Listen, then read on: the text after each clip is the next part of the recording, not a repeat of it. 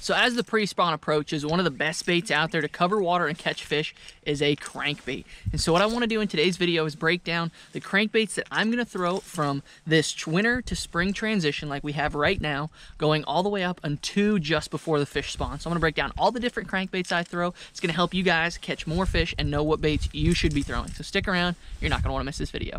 You know, probably one of my favorite tournaments that I've ever watched with guys throw crankbaits is Kevin Van Dam. The dude was a legend. When he fished Grand Lake, he would go into shallow pockets this time of year in the spring when that water temp, when those fish were getting ready to spawn, and he would just crank everything in the back of these shallow pockets. You know, throwing these smaller square bills. This is a 6 cent square bill. I'll have a link down below as always. And what he would do is he would just start on one side of the pocket and crank all the shallow rock coming into the pocket, crank the middle of the pockets, because what he's looking for is you get big females that are staging off the bank a little bit. So when you get into those shallow pockets, you can really just make precise casts down through the entire pocket and try to break down and see if there's any roaming fish on a stick, on a stump, anywhere that those fish might be inside of those shallow areas. And those are the fish that a lot of people miss because they're too busy trying to get up shallow and fish the docks and fish all the other stuff that's in the pocket. And so starting on one side of the pocket, cranking any shallow rock, because this time of year, what's beautiful is as you get these sunny days, rock and wood warm up extremely fast, specifically rock. And so those fish will gravitate up super, super shallow on that rock to where you can't really see them when you're scoping because they're going to be in that less than 5 feet of water, which makes it really tough to scope them. And so getting on those banks that are warming, your hard clay banks, your rocky banks, and just casting on those transitional areas that are going back into those pockets are going to be how you catch some bags this time of year. If that's your favorite style of fishing, shallow, these crankbaits are going to play huge, especially like I just talked about when you get into those pockets like Kevin Van Dam does, because now you can cover a lot of water and really maximize your fishing time. Spend less time looking for fish and spend more time fishing in those areas that you know the fish are coming to. So probably everybody's favorite style of cranking is going to be that shallow cranking. Once that water temp starts to get into the 50s, those fish are getting back to get where they're going to spawn. Now you're looking for your shallow points. Now you're looking for your isolated rocks, your stumps, your cranking grass. That's where these baits are really going to start to come in handy. This is your square bill style rod. This is your finesse wiggle wart style rod, your smaller build crankbait, something that's going to run in that 2 to 8 foot range, you know? And that's when I'm going to start to get up shallow. You can crank docks, you can crank down the edge of points. That's where this stuff is really going to play. So most of you guys right now are dealing with water temps in that 45 to 50 range. It doesn't matter where you are across the country, unless you're like up in Minnesota, in which case your water's probably still frozen. But as soon as it thaws off, baits like this are going to play immensely in your arsenal. And I'm going to talk about the different places that I really like to throw these crankbaits, because in the South, huge deal. Cranking hard spots, cranking brush piles, cranking riprap. It is all applicable no matter where you're at. And so let's start with 45 to 50 degree water. As those fish are starting to get up closer and thinking about transitioning from winter to pre-spawn, these deeper crankbaits are going to play more in your arsenal. This is a C series by 6 cents. The DT series is also really, really good. The 6 cents C, I don't even know what it is. I'll have all my favorite crankbaits linked down below. But for all intensive purposes, let's talk about these deeper style crankbaits and where I'm going to throw them this time of year. It's going to be your hard spots, your deep points, your rocky craw, your rock piles, your brush piles. That's where these baits are going to play right now, because the fish right now are honestly grouping up to get ready to make their pushes up shallow. So that's what you want to look for. You want to look for those deeper areas that are directly in line with your shallower bays. Places those fish can set up that are still main lake, but not way out in the main lake. And cranking is a great way to fire those fish up, because a lot of times they get into this hunkered down mode where they're just all kind of hanging out. And when you pull a big plug through there, what's going to happen is you're going to bounce it off fish. You're going to bounce it off the rocks. You're going to bounce it off the tips of the brush pile, and that's going to trigger those fish. And that's how you get a school fired up, especially right now. And so that's why I like this C10 to a C15, that 15, pretty much that 20 to 10 foot range, because that's where those fish are going to stage up at. And that's what's going to be really, really important.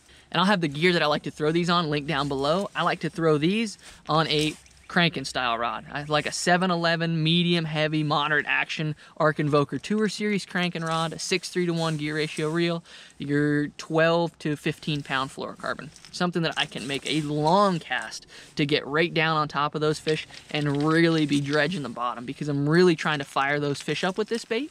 It also works really good if you're just trying to figure out where these fish are setting up at on ledges, where they're trying to set up on a long point, something like that, where you can cover that water.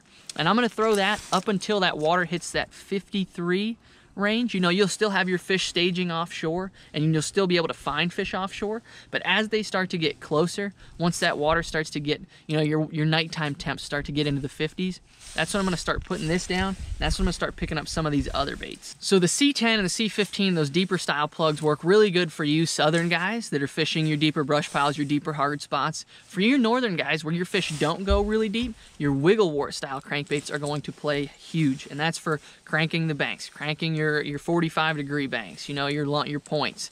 And this is the 6 cents. I can't even think of the name of it right now. I'll have it linked down below.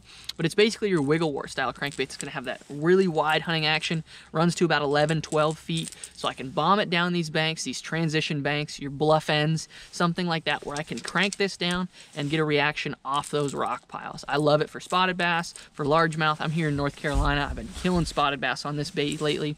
But that's what this bait's going to be good for, is fishing your points, your rocky transition banks, and for you northern guys and your Midwest guys. That's what this bait is going to be really, really good for. And this bait is going to be really, really good in that 45 to 50 degree water temp. You can even fish it as soon as that ice comes off. This bait is still going to play.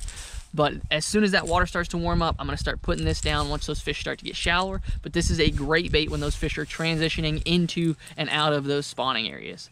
And so these baits are going to play all the way up until those fish are in their post-spawn, because once those fish are post-spawn, you know, you'll find that sweet spot in the middle where fish are on beds, so you're not going to be cranking as much. But as the post-spawn starts, you're going to have your shad spawns, and you're going to have your fish that are starting to feed back up. So I'll transition from my Craw style colors to more of my shad style colors, like this 4K shad, I believe this one is. Your shad style colors, because that's what those fish are going to be doing as soon as they get off the beds. And then you basically just take this entire transition that we just talked about, cranking those hard spots out deep, cranking your brush, cranking your pre-spawn areas, the points, the transition banks coming in, all the way to the back of the pockets. And now you basically just follow that exact same pattern as those fish start to go out, because the areas that those fish use in the pre-spawn, they're also going to use in the post-spawn. They're going to group up just as good in those areas. So you basically, once the spawn starts, or once you start to get into this pre-spawn, you can pick a crankbait up and never put it down. You know, until those fish get on beds, and then you have to bed fish or sight fish for them. You can still go crank around in other areas, but you literally just follow them in and then you follow them back out. All you have to do is change your colors, and basically Bob's your uncle. You're still going to be able to do the exact same thing. So understanding that transition, understanding the water temps, it's going to be key. Those fish are going to spawn up until that water gets to about 70. You know, on a lot of your lakes, that mid-60s is where they really start to lock on. And then after that is over, that's when those fish are going to start to move back out, and you basically just follow them back out. Follow that same pattern. You might have to back off a little bit on those rocky points, but it's going to be the same concept. So some of my favorite rods and reels that I like to throw when I'm cranking is I basically have two that I use. They're both Invoker Tour Series rods by Arc. One is a 7.2 medium moderate action, which is just a very parabolic bend rod. I will also throw it in the 6.8 medium heavy if I'm fishing around cover, where I'm fishing really, really shallow. And then it's the same exact model style. I think it's a medium heavy instead of a medium. Those are the two that I like when I'm fishing smaller crankbaits or I'm fishing around cover. When I'm getting out deep and I'm throwing those deeper style crankbaits, that's when I'm going to go to that 7-11 medium heavy moderate action, which is going to allow me to really bomb those casts with those crankbaits to cover the most water and to get the most diving depth out of those crankbaits. That's going to be key when you get to those deeper diving crankbaits. The longer the cast, the better your crankbait is going to get down deeper. So that's what you really have to pay attention to when it gets into those. But the gear ratios, if I'm winding crankbaits, pretty much I always stay with a 6:4 gear ratio. I might go to a 7:1 if I'm cranking around cover, super shallow, where I'm really burning it, trying to deflect it off stuff. But that's what those crankbaits are going to be really, really good for this time of year. So if you're not sure what to pick up and your water temp is 45, pick up a crankbait. Pick up a crankbait because it's going to allow you to figure out what areas of the lake those fish are using, getting on your steeper banks when it's colder, and transitioning into your shallower, flatter banks the warmer it gets. So for more content like this, be sure to hit that subscribe button to follow on with the channel. But thank you guys so much for watching. God bless, and I hope to see you guys in the next video.